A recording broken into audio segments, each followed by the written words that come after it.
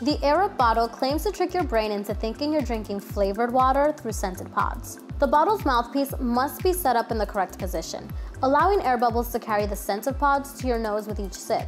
This video isn't a sponsored post. Consumer Reports is a non-profit that wants to ensure you get the best for your money. Many online reviewers dump on this product, while some others love it. Here are a couple of things I don't like about it.